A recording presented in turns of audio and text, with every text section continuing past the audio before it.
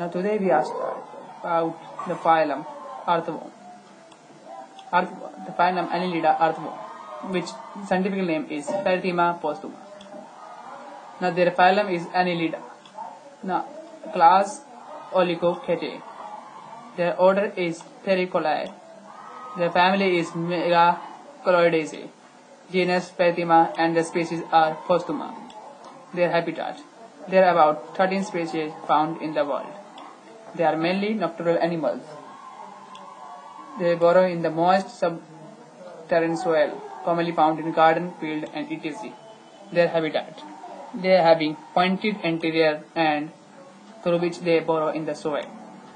They are maybe hermaphrodite animals, in which male and female are present in both in same body. They are cold-blooded animals with nocturnal features. They live in dead organic matters. Now their size. They are about 15 mm to 3 to 5 in width. Their shape is elongated, narrow, cylinder body type. They are more dark brown color in dorsal side as compared to anterior part. Now their body part. They are having large transversely animal aperture as known as peristonium. Their anus is vertical slit like aperture at last of their end segment.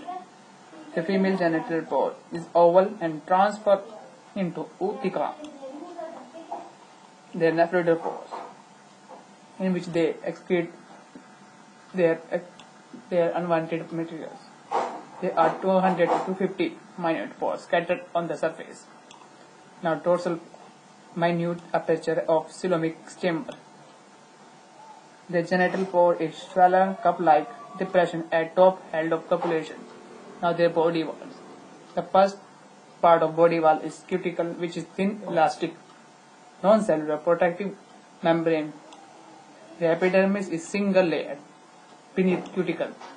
Their musculature. It lies at beneath of epidermis, consists circular at inner longitudinal muscle fiber. Now their coelomic epithelium, narrower invagination of epidermis called satigerous sac. Function. It is elastic body form. They are protected against injury. They keep skin always moist. The seta help in locomotion. Now coelom. These animals having body's cavity between body wall and alimentary canal.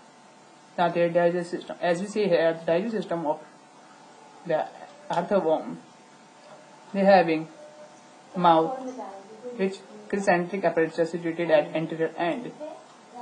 Their buccal cavity. They are short, thin wall present at behind third segment. Their pharynx.